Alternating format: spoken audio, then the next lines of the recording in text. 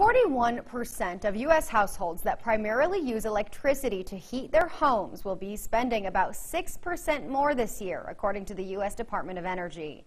Reporter Lauren Davis learned some ways to help keep your energy bills down this winter.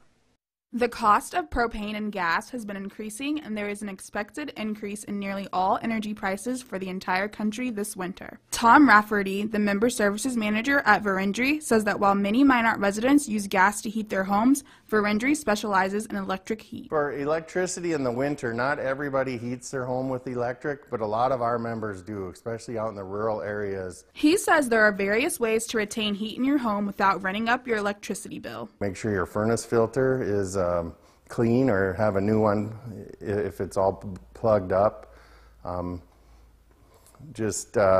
Curtains, have the curtains closed at night. That helps keep the cold from the windows. And if it's a sunny day, open them and let the sun shine in. That'll heat up your living room or your bedroom. Winter usually leads to the use of heating devices, and with that, problems may arise. Definitely, just with the cold weather and things running harder, longer cycles. Landseedle says the best way to keep your furnace working is to check your filters monthly. If you're running on a limit, then the furnace will cycle and it'll run longer and actually doesn't heat as well. He also says furnaces should be looked at every so often. If your furnace is, say, 5-6 years old, it wouldn't hurt to get it inspected, looked at.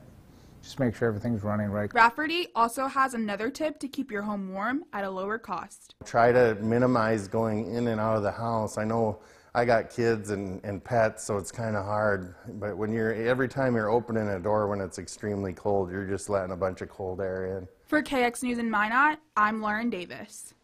Rafferty says buying energy-efficient appliances will also help keep your electric bill down.